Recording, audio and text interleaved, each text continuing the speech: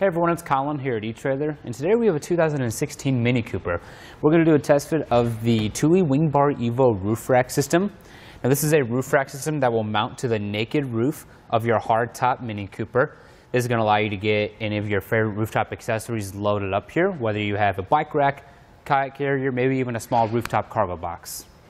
Now up top we're going to have our 47-inch long Wingbar Evo crossbars. These are going to be really nice and durable, and they have a nice aerodynamic shape. That combined with the rubber stripping up top is going to help cut down on that wind noise and drag, especially when you compare it to a standard square or round bar roof rack system. Now with this rubber strip up top, we can actually utilize T-track accessories. We just flip over the cap like that, and instead of pulling the rubber strip out and cutting it to length for our T-slot accessory, all we got to do is slide our accessory in between the two strips to our desired location, tighten it down, then we'll be good to go. Now as you can see, our crossbars are black right now, but if you feel like silver would match your Mini Cooper better, well, go ahead and check out our website. We have that option available. Now right here we have our Evo clamp feet for naked roofs. This is what's going to connect our crossbars to our roof. You can see we can take the end cap off. We can kind of see the fit kit a lot better. This fit kit is specially designed for the Mini Cooper. This has a nice rubber coated hook right here which latches under our door frame. You see it comes under our weather stripping right there. That rubber coated hook's not going to harm or scratch the finish of your Mini Cooper. And we have this nice thick rubber pad underneath our clamp foot that's going to provide a really nice solid surface to make contact with and to secure it. And you can see how it matches the contours of our roof very well to ensure a very snug fit. Now I'll put the end cap back on our clamp foot. What you can see is that we have a plastic lock right here. We can replace that with the Thule lock core system. That'll provide more security for your roof rack, so no one can just walk up and remove your end cap and then take your roof rack. Now I do want to provide you guys with a few measurements. First, from the top of our roof to the bottom of our wing bar is going to be 3 inches. That should be more than enough space to get your clamp-on accessories underneath your wing bar without risking damaging the top of your roof. Now if we go from the top of our roof to the top of our wing bar, it's going to be 4 inches. You want to keep that in mind for any low clearance situations that you have that height added to your roof, although with the Mini Cooper, you're rarely going to ever find yourself in a low clearance situation. And as you can see, the space under our crossbar is more than enough to open up the sunroof of our Mini Cooper, so we can still utilize that feature if we wish.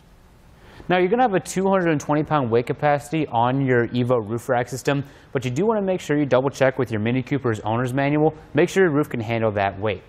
Now that we've gone over some of those features, let's show you guys how to get this installed on your roof. Now I'll go ahead and show you how to get the rear crossbar assembled. The front and the rear one are going to be the exact same process.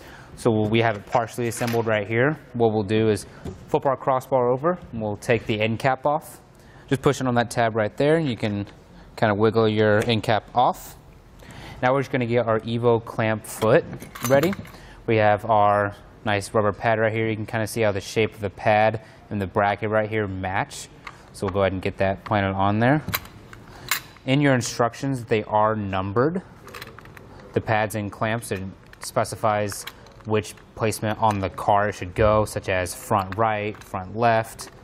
There's going to be a number on the pad right there. But for our Mini Cooper, they're all going to be the same number, so you don't have to worry about it too much. But you do want to make sure that you get the correct rubber-coated hook in place. There's going to be numbers on the rubber-coated hooks right underneath right there. It may be hard to see it on camera, but if you just get the light shining on it when you have this at your house, then you're going to be able to get it installed. So all we're going to do is feed it into the bracket, push up until it locks into place. Tug on it a few times to make sure it's locked. Now we're going to come over to the side of our crossbar. What we're going to do is push in on our 2 silver buttons right here. They're just going to unlock the channel lock up here. You can see when I push on it how it comes up. Just like that. So we'll push in and slide it in the channel. We already have our scale right here set to 26.5. We're going to move this over until it butts up against the scale. So as soon as we make contact, we'll let go. It's locked into place. Just take our end cap, put that back on. Now we're ready to get it on our roof. Now with both rear doors open, we'll stretch our roof rack across. Just get it set into place. Now per our instructions, our crossbar spread needs to be 27.5 inches for it to fit properly. So we'll measure from the front of our back wing bar to the front of our front wing bar, 27.5 inches.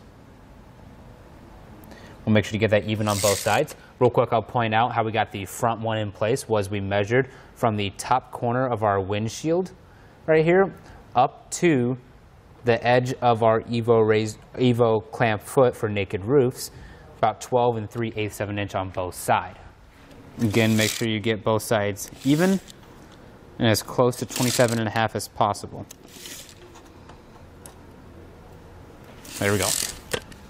Now, our rubber coated hooks actually have to go under the weather stripping right here, and they include a little tool that you can use to wedge it in there and pull down that weather stripping to get the hook in. So what I'll do is just kind of pull down and get my hook in and let it go just like that. We'll do that for both sides.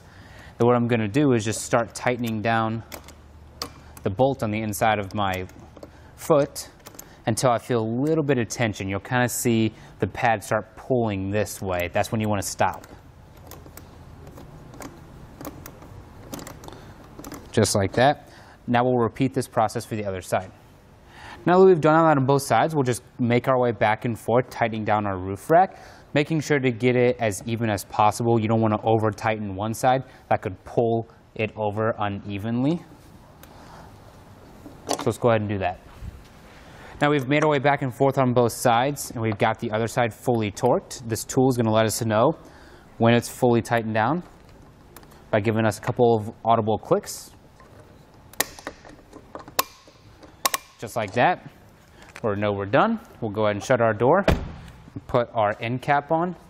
Now it's never a bad idea to go ahead and grab a hold of both of your crossbars and then give the roof rack a good shake. Just make sure everything is secure. From there, you're going to be ready to load up your favorite rooftop accessories and then hit the road.